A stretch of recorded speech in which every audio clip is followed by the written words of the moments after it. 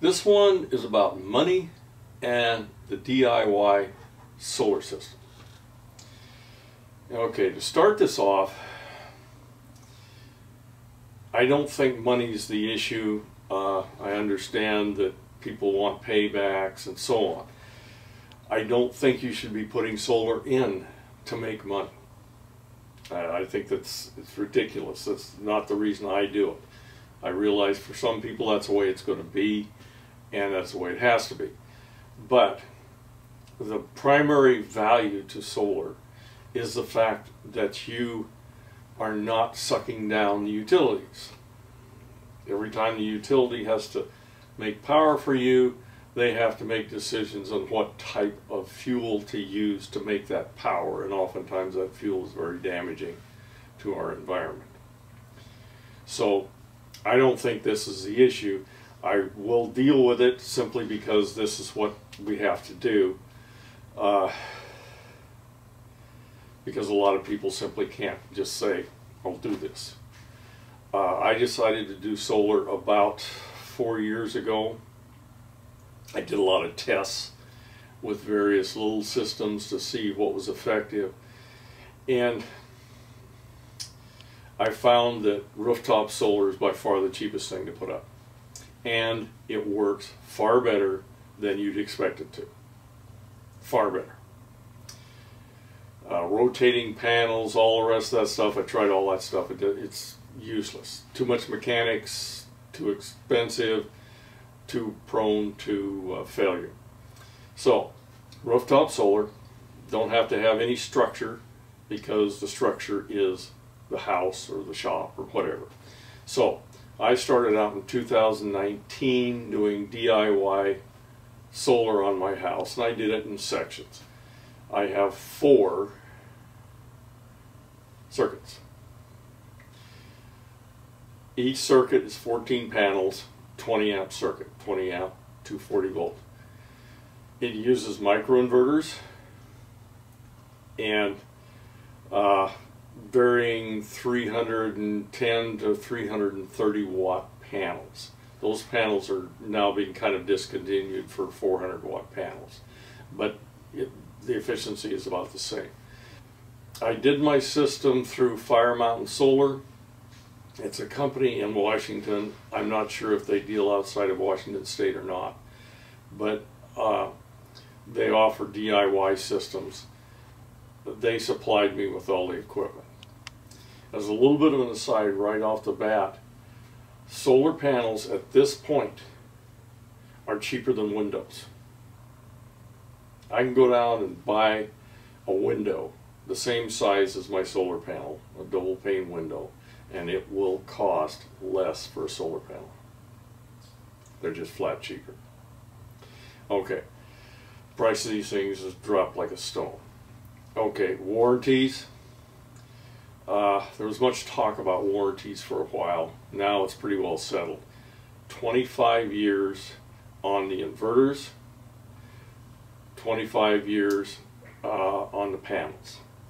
These are warranties that may outlive the companies, who knows, but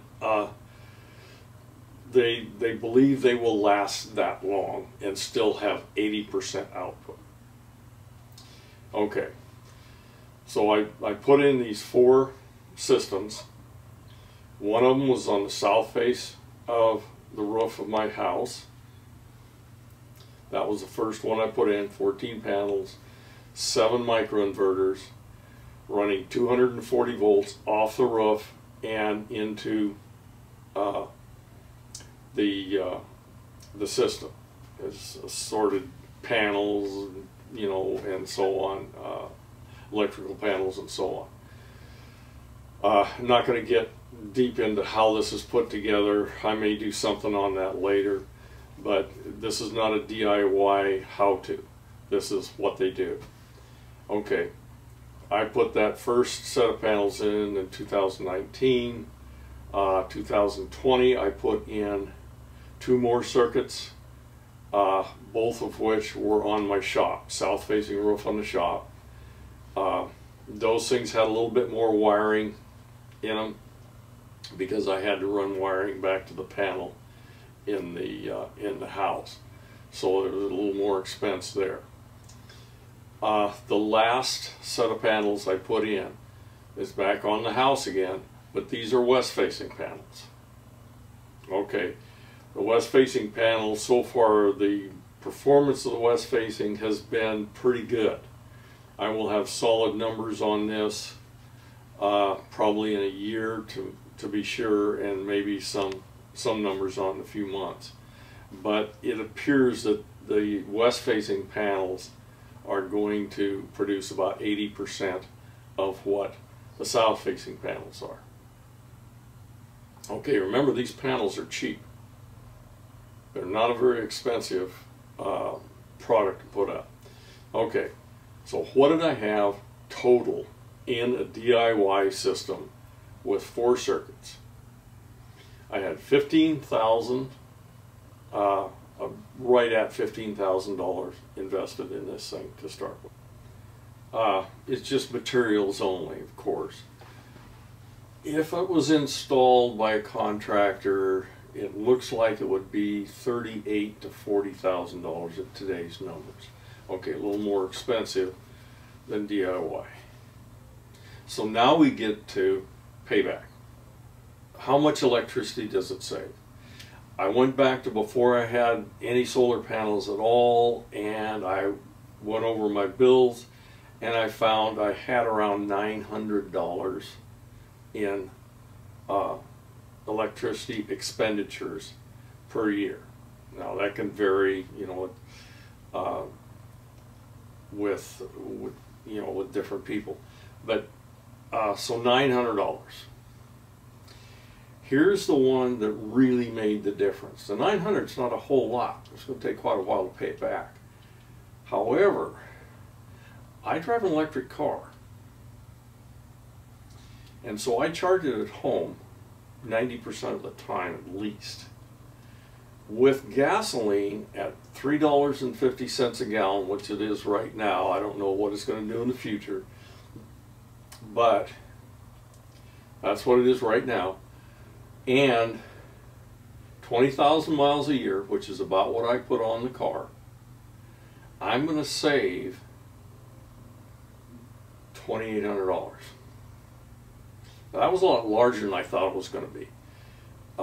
The savings from the charging of the car is far in excess of the electrical bill that I had prior to solar panels and, of course, electric car.